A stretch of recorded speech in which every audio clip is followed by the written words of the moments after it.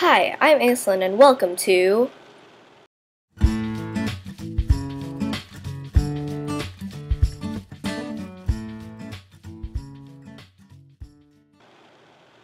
Today I'm going to be talking about aquifer overuse.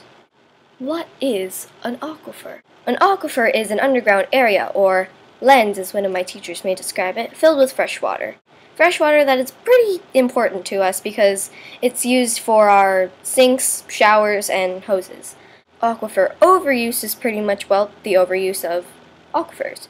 And now that I've told you what an aquifer is, you can probably tell that aquifer overuse isn't a good thing. Not only is water important to sustaining our lives, but it's also used for domestic, agricultural, and industrial needs, which pretty much means the demand for fresh water is pretty high. In fact, we withdraw an estimated total of 27 trillion gallons of water a year. All this demand for fresh water is drying out our aquifers, which is pretty much diminishing all our freshwater resources. Another cause for aquifer overuse is water quality. Pumping fresh water out of aquifers in some areas can cause salt water from the ocean to get into the aquifers, and I'm pretty sure you don't want to be drinking salt water.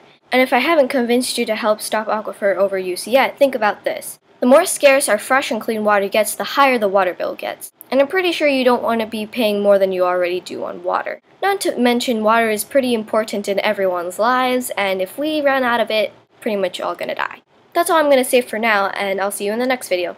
Bye!